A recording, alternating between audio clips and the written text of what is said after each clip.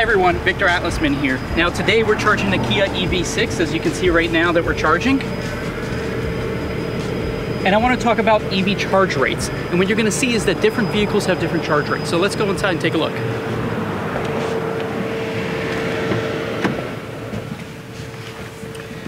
So the EV6 is one of the faster vehicles to accept a charge rate of beyond 250 kilowatts. And as you can see over here, currently we're at 80% and it's taken 122 kilowatts. And that is what the vehicle can take at the state of charge. What you're gonna notice is that when the vehicle starts from the first 0, 10, 20%, you're gonna see that near full performance of charging capabilities. But every vehicle is different. For example, Chevy Bolt does about 50 kilowatts, where an Audi e-tron does 155 kilowatts. So vehicles are starting to come out with faster and faster charge rates.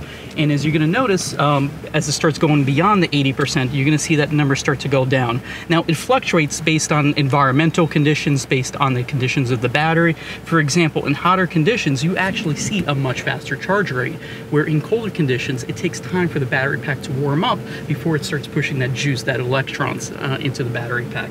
So what's really important about the new charging is the fact that we are the fastest charging station to exist, in the sense that we provide the full power that any vehicle on the market asks for.